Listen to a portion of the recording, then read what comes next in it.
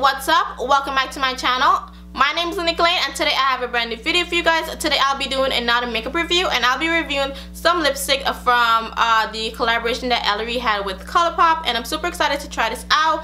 I bought this a while ago, but it took me a while to sit down and film this video, but I'm here right now and I'm going to try them out for you guys. So if you guys don't know who Ellarie is, she is a YouTuber here on YouTube. She does amazing makeup looks, she does amazing eye looks, and she is known for her bold lips and lip colors that she chooses to pair with her eye makeup, and she's amazing. So yeah, that's who Ellarie is, and she came out with a second collab with Colourpop and I'm absolutely happy and I had to get it. So yeah, so Ellarie's new collaboration with Colourpop is a 6-piece lip set, and it comes with 2 glosses that retails for $6, and it comes with 1 ultra satin lip that retails for $6.50 and 3 ultra matte lip that retails for $6.50. So yeah, that's it. That's basically all the information on her lipstick collaboration.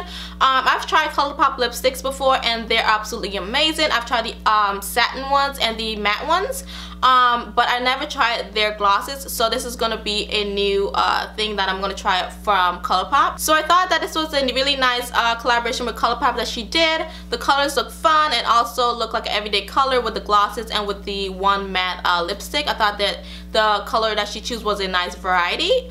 And yeah, so we're gonna get into swatching the lipsticks and lip glosses and see what they look like, and I'm gonna tell you guys at the end my thought and review on the collaboration.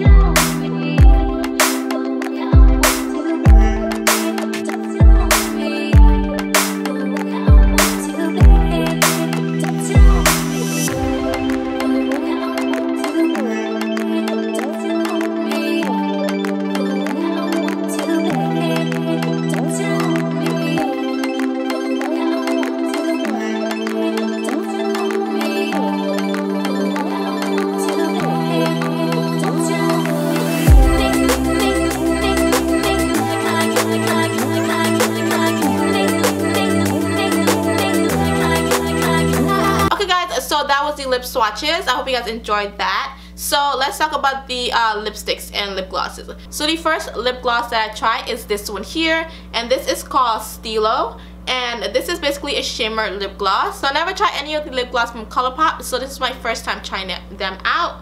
And one thing about this is that it's not like a sticky wet lip gloss, which is one thing that I don't really like in lip glosses, but it is really hard to apply. I felt like it was really hard to move around on your lips because not a lot came out of the tube, but that's something I could live with.